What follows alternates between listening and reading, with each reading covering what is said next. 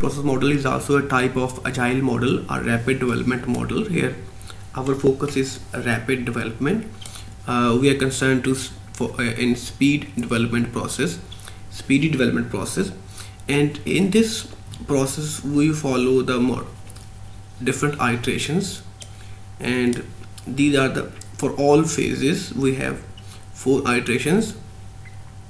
The first iteration, the first is inception. In inception we incept the idea, we get the idea, and then we discuss and analyze its feasibility.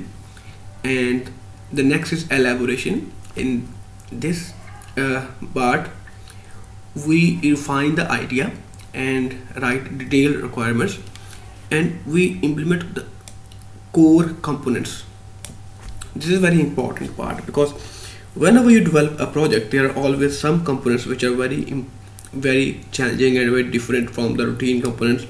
So those components should be built first, and if you successfully build those components which are quite challenging, or you can say which are the bottlenecks and showstoppers, then you understand that the complexity or the challenge is over. The remaining components will be easily implemented.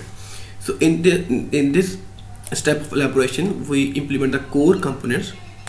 There is also a philosophy about this, that if you have many tasks to perform along with eating a frog, then you should eat the frog first, because that's the most difficult task.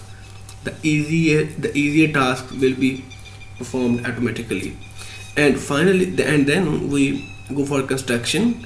In construction we implement all other remaining components, and finally transition, where we deliver the product, we deliver that phase to the next team or to the client. So this is unified process model.